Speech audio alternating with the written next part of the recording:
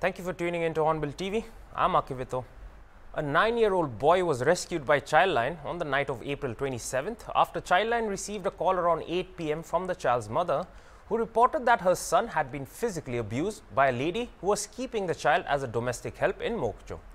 According to the child, he was physically abused and beaten several times, of which, according to Childline, the accused has also admitted. An FIR was filed on the same night with the consent of the Child Welfare Committee and lady taken into custody, who was a resident of Alempang Ward in Mokokchung.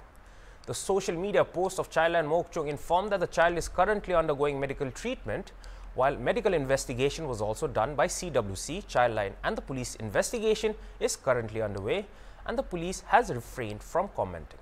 Childline 1098 has cautioned the public to abstain from spreading rumors related to the case.